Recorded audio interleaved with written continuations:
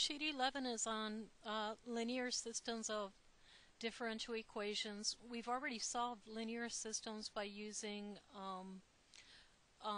the differential operator, and we've solved linear systems by using Laplace transforms.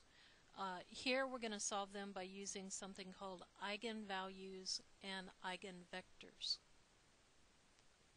So we're going to start by writing matrices, or writing systems in matrix form. Whoops, sorry. To write a system in matrix form, you want the derivative terms on the left side, and you want these x terms and the y terms to be lined up. So we're going to define a matrix X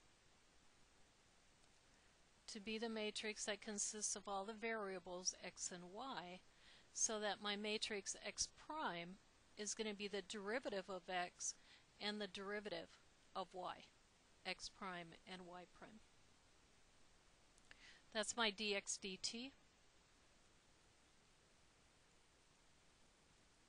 And so you could write it as dx dt or x prime. Either one, it means the same thing. So notice on the left side of the equation I have my derivative terms, x prime, and then this A is called the coefficient matrix. Coefficient. It contains the coefficients of x and y, and it should always be a square matrix.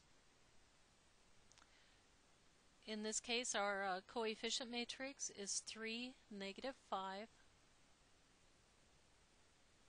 4, 8. The variables need to be in order, x and then y, and then you have the first equation and then the second equation. Then times x, and then this g would be considered our constants, or g is the terms that do not contain x or y. They might be t terms.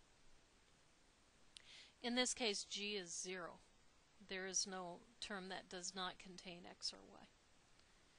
And so here we have our answer. This is matrix form.